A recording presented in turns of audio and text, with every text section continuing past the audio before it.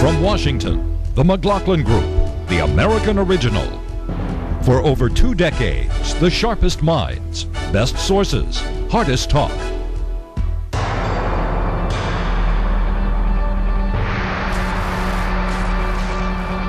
We've provided a platform for success for some of the most respected companies in the country. We fueled their growth with a highly educated workforce and a can-do, pro-business attitude. Just ask our trusted business partner, Toyota. Visit Mississippi.org to see what we can do for you. If. For such a small word, it packs a wallop. If I live to 100, if Social Security isn't enough, if my heart gets broken, if she says yes. We believe if should never hold you back. If should be managed with a plan that builds on what you already have. Together, we can create a personal safety net, a launching pad for all those brilliant ifs in the middle of life. You can call on our expertise and get guarantees for the if in life. After all, we're MetLife.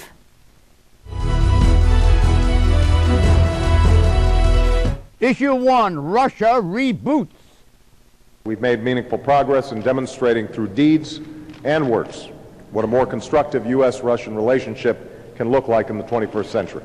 On Monday in Moscow, President Obama met with Russian President Dmitry Medvedev, the first summit in 7 years with the Russians. The goal this time was to build a détente, an openness, or glasnost, the word used by Mikhail Gorbachev in his 1986 glasnost with Ronald Reagan. The centerpiece of the current reboot, an agreement that both countries will cut their nuclear warheads by 1/3, from 2,200 warheads to 1,600 roughly. But both nations are cautious. Despite of the fact that in several hours we cannot remove the burden of all the problems, we have agreed that we will go forward without stopping. Chief among the, quote, burden of all problems, unquote, is perceived encroachment. Both America and Russia militarily involved in each other's backyard. Obama, like his predecessor George W. Bush, wants an anti-missile defense system in Poland and the Czech Republic, the backyard of Russia. And Dmitry Medvedev, in his predecessor and current Prime Minister Vladimir Putin, has exported Russia's military presence to Latin America, our backyard. With Medvedev, it's a fleet of 1,600 naval officers and 3 warships conducting exercises off the Venezuelan coast late last year. And earlier this year, Russia also exhibited its interest in using Venezuela and Cuba for bases for strategic bombers.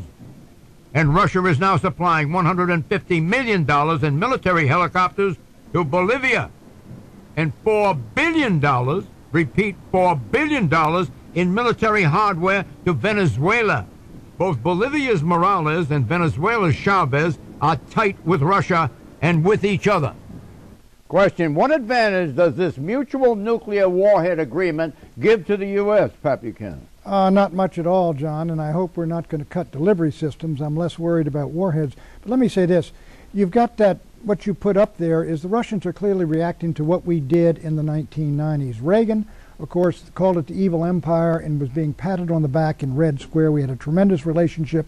We've moved NATO into their front porch and into their backyard. We've tried to cut them out of the oil of the Caspian. We're putting missiles in Eastern Europe, anti-missile missiles. We've helped dump over governments Ukraine and Georgia and tried to do it in Belarus.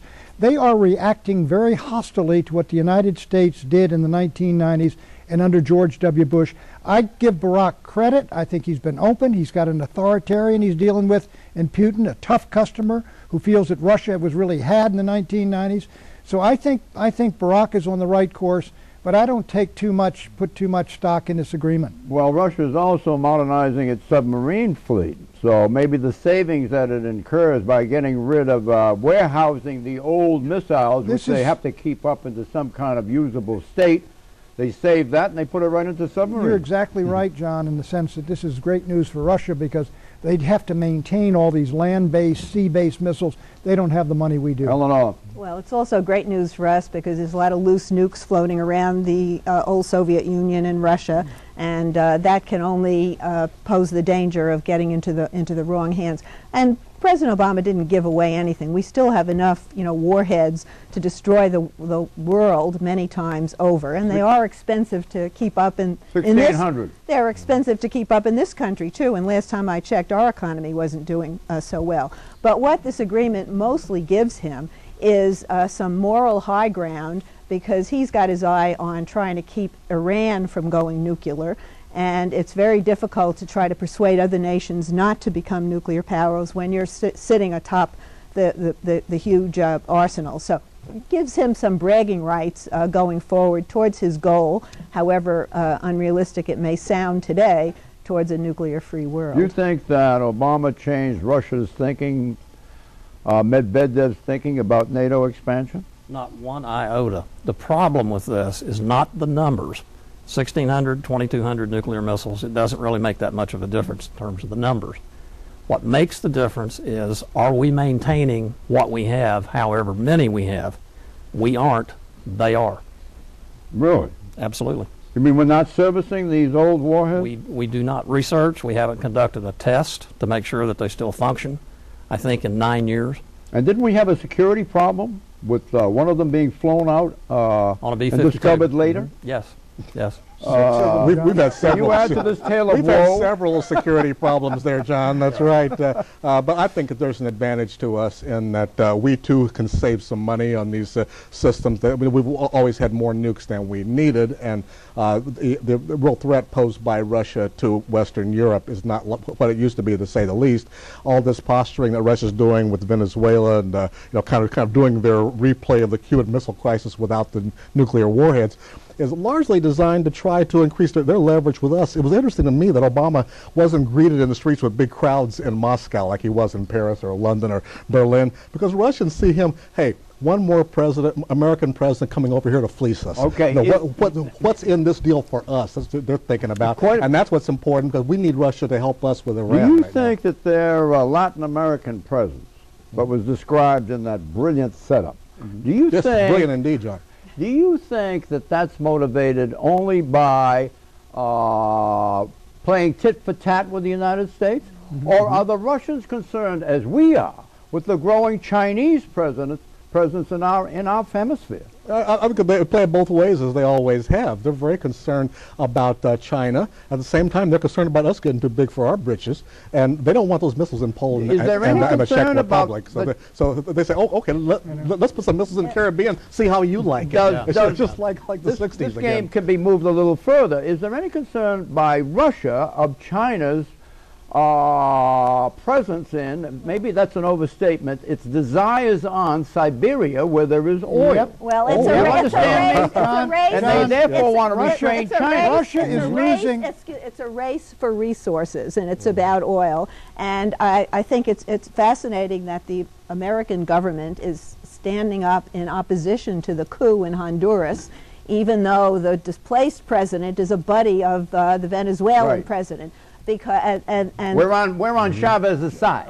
Yes, but it takes away Chavez's argument that we're somehow over there with the CIA doing things that we've done in the past. So I think it's smart diplomatically. John, to your point, you are exactly right. Russia is losing population at the rate of 750,000 to 1 million people a year. You take the Russians east of the Ural Mountains all the way over to the Pacific, there's a few million of them out there. That's the last great storehouse of oil, timber, gas, gold, all the things you can think of. The Chinese are moving in there, crossing the border as immigrants, moving into that area. That is going to be one of the great collisions, and the fact that Russia's fooling around in Latin America where it's got no interest is tit for tat. You want to pick up any of this, Mark? It's not China, though obviously Russia has to be concerned about China.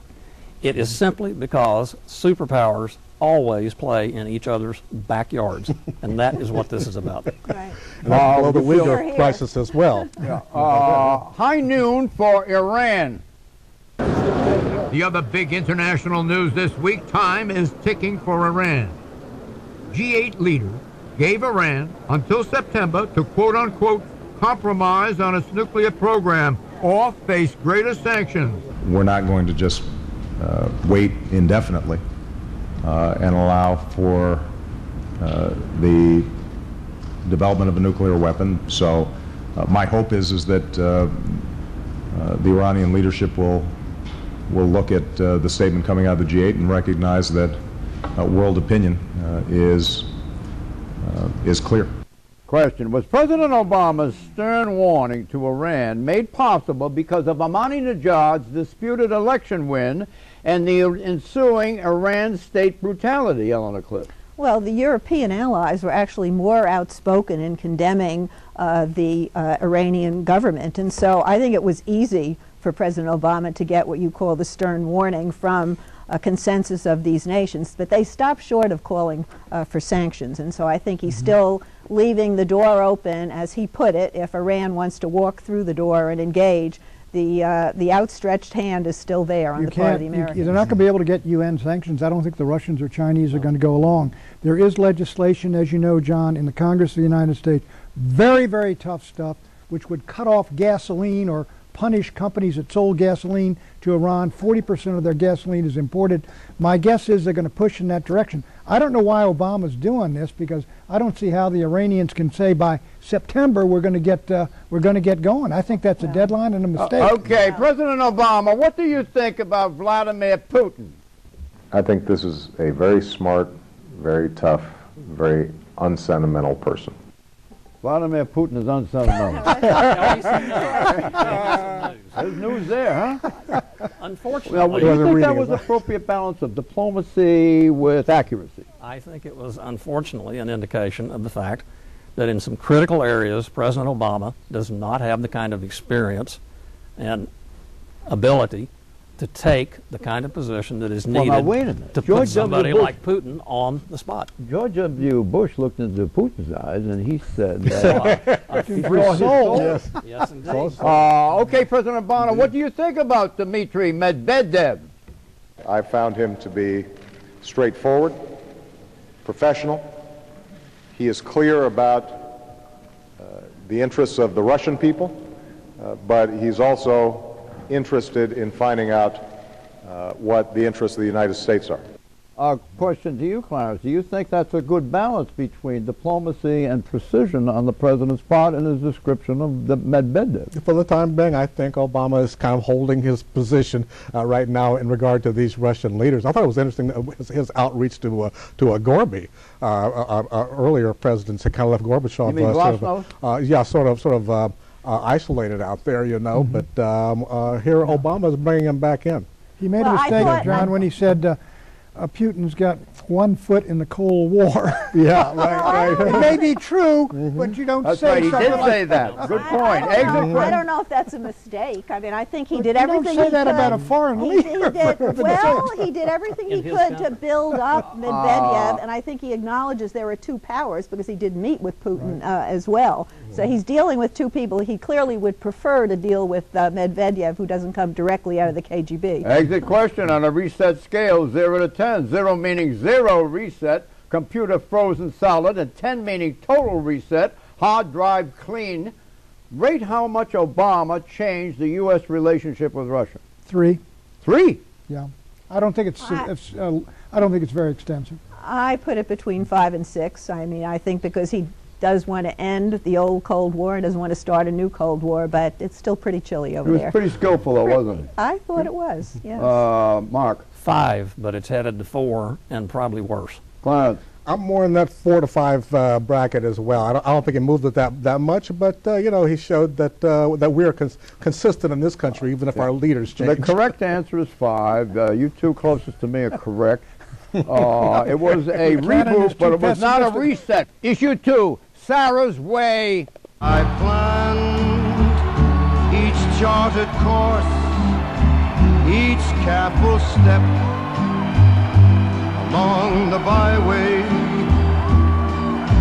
More, much more than this, I did it my way. With this announcement that I'm not seeking re-election, I've determined it's best to transfer the authority of governor to Lieutenant Governor Parnell. 2 seminal decisions last week from Sarah Palin, Alaska governor. positive 1. agenda. And its She will not seek re-election for 2010. 2. She will resign as governor effective in 2 weeks, the 26th. 3 days after her announcements, the governor was asked whether the 26th of July would in fact turn out to be the end of her political career. Palin was philosophical, even fatalistic. You know, politically speaking, if I die, I die. So be it. Question: was Sarah Palin hounded from office by the Democrats? Was she driven out? Did she do the only thing that was feasible? I ask you, Pat. Yeah, I think basically she did do the only thing that was feasible. I don't think she handled it well. Her problem is this: she's $500,000 in debt, answering these silly ethics charges, which the Democrats keep throwing at her. How many suits were brought against her? There are 16 or 17 charges. They've thrown out, I think, about all but one of them. There are 30 suits that were brought against her, and only two have any validity. Well, none of them have any validity, but frankly, she's got 5 kids. One of the kids is Down syndrome. She's got to help raise her grandchild. How much money has she spent on lawyers? Personal things is $500,000, and what she did, and they're hassling her in the legislature, and what she's saying is, look, this lieutenant governor gets a leg up to her nomination and election. He can do the job. Who can tell me what her total assets are, her net worth? It's going to be a lot more than it is now that she's having a $7 million book deal. Don't cry for Sarah. See how good she is at flipping it? Yeah, she's got, they're very mean to Sarah. She has $1.2 million in net worth, and that includes the husband's business holdings. Does that include her defense? Does that include her defense fund? She's got $700,000 left. She's about to cash in on the lecture circuit, presumably. Did she have any other feasible alternative except Sure, she could have finished the job that she was elected to. How could she finish the job when she's being kept hounded by suits from your party? I think the Republicans are not her friends in Alaska either. Well, they're not bringing suits against her if they're not. And look, you know, she made the right decision for her pocketbook. I don't know that she made the right decision for her political future, but she will be a sidekick for right-wing conservative candidates, but she will not be invited to campaign for the Republican who wants to be governor of Virginia or the governor of New Jersey. She is radioactive. Now, in I won't parts describe of the that. Republican I won't Party. describe it as vehemence, but there is vehemence against this woman. Can you describe why it exists? That was civil. That was civil compared to what I know. I mean, I was passionate enough. Why are they so worked up about this woman? Here's why. You said her net assets are $1.2 million. You missed the biggest and most important net asset. She connects with America, common sense conservative America, like nobody has since Ronald Reagan. And that terrifies. Is she blue collar? She is blue collar. She is Did common she go to a sense state conservative. university? Yes. Idaho State. So we have a big cultural difference between the aristocratic That's it. group within the Democratic Party. The illiterati cannot stand her. The elite, the She Democratic is middle American. John. She is middle American. She is attractive. She's a woman. She's pro-life. She's a pace car babe.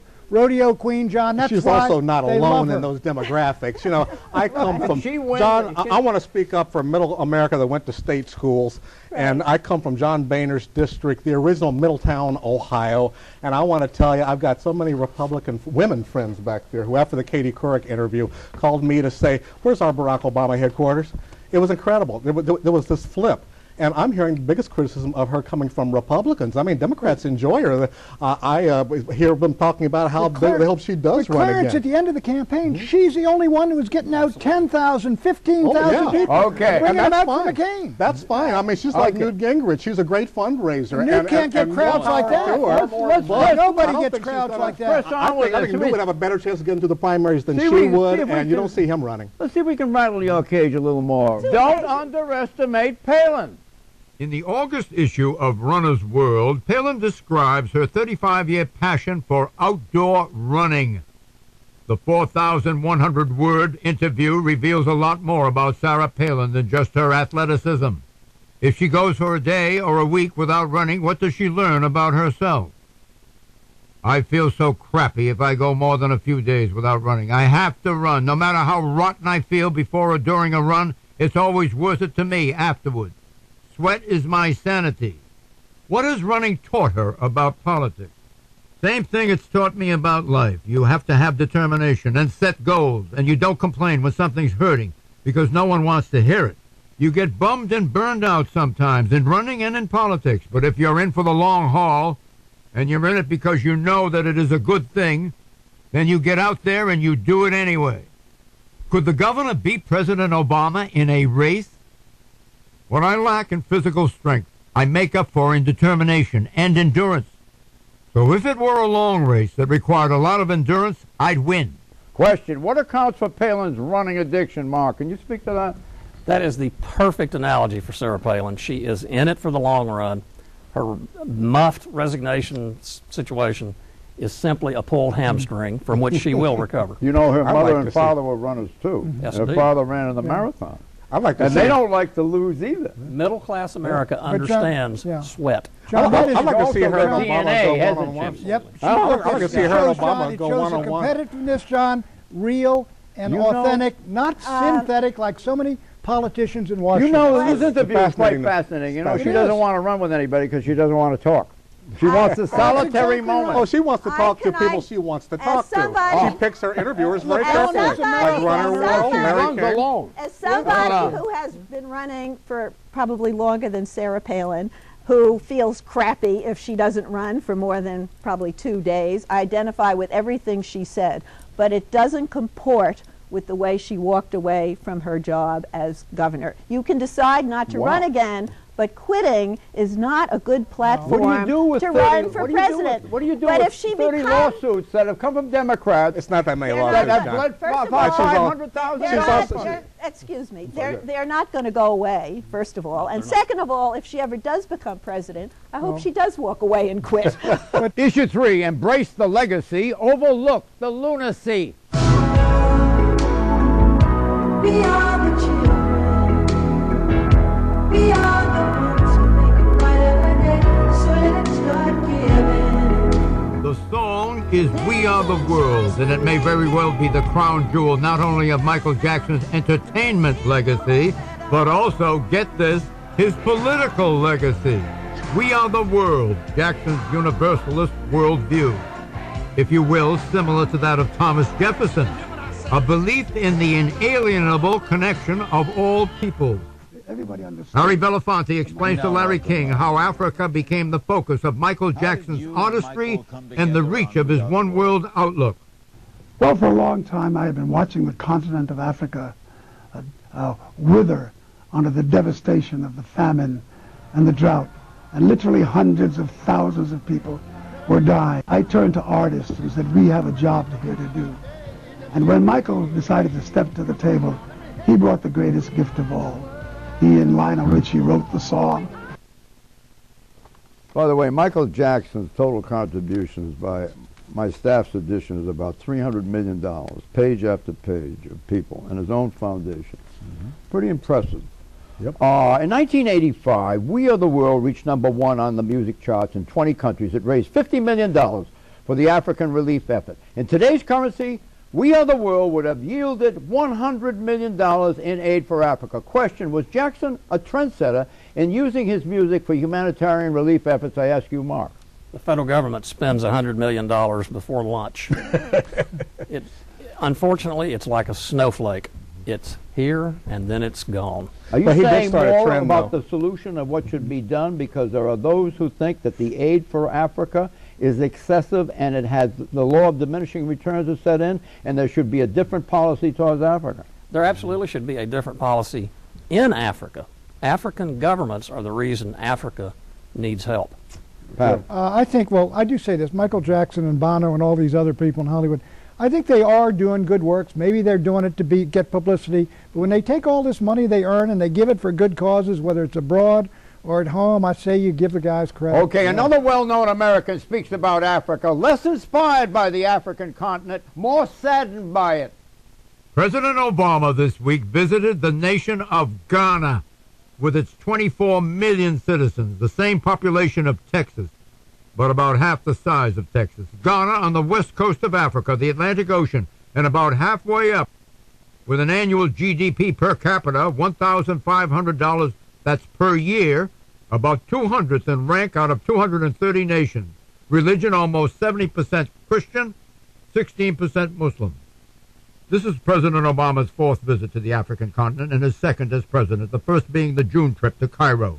He visited Africa this week to encourage democratic governance, and food independence. When Obama talks about Africa, he becomes melancholy and worse. Quote, I remember the first time I took Michelle to Kenya shortly before we were married. Michelle was bursting with excitement about the idea of visiting the continent of her ancestors. And we had a wonderful time. But during our travels, Michelle also heard, as I had heard during my first trip to Africa, the terrible sense on the part of most Kenyans that their fates were not their own. On the flight back to Chicago, Michelle admitted she was looking forward to getting home. There are times when considering the plight of Africa, the millions racked by AIDS, the constant droughts and famines, the dictatorship, the pervasive corruption, the brutality of 12-year-old guerrillas who know nothing but war, wielding machetes or AK-47s, I find myself plunged into cynicism and despair. Do you want to speak to that, Clarence? Well, yeah, I know that feeling that Michelle had when I first went over to Africa and back in the 70s. I felt very similarly. I think African Americans tend to have kind of a fantasy view of Africa, sort of a Disneyfied or Alex Haley view. When you've been over there for a while, you first you have this, you're struck by the realities that Obama was talking about, these negative aspects. The longer you're there, the more you realize every country is different. Leadership is the problem. It's not productivity. And when Obama talks about food independence right now, he's not talking about the same kind of thing that Michael Jackson and Bono and all were doing. He's talking about independence. In other words, don't give them a fish, teach them to fish. Because outside aid can actually compete with development of their own markets and their own agriculture and all. So you want to try to help them to be independent. Is Palin washed up, yes or no, Pat? Nonsense. Chief Republican surrogate in 2010. Eleanor? I agree with that. Nobody's ever washed up in political America. No. Liberals, get used to it. She's around for the long run. Clarence? Great future in TV talk. She's an experienced interviewer. Not politics. No, she'll never get past the primaries. No, wait till the financial crisis kicks in and affects the middle class. She's going to have a future. Don't forget to follow us on Twitter. Bye-bye.